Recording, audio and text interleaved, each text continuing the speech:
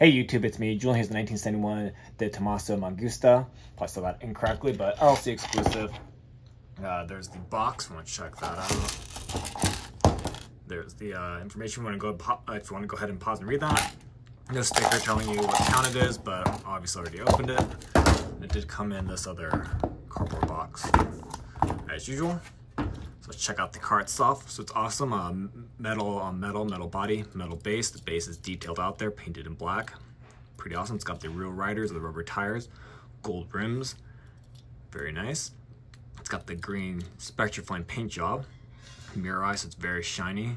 Love the racing deco on it. Excellent details, as you can see there. There's the rear, Goose license plate. Awesome trim. Let's see if we can zoom in a bit.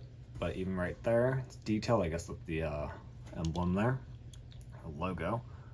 You can see the interior is detailed through the window, through the windshield. Of course, this does open up to reveal the Ford engine. Same with the other side. Very nice. Zoom back out there. All right. Very well done. I think there's only been 2 releases of this casting so far. I think orange, then green. The orange one was like a couple of years ago at this point. I could be wrong, but I think this is the 2nd release. In my opinion, this one's much better. Love the green. So there you have it. Thanks for watching. Please check out my other videos and keep collecting.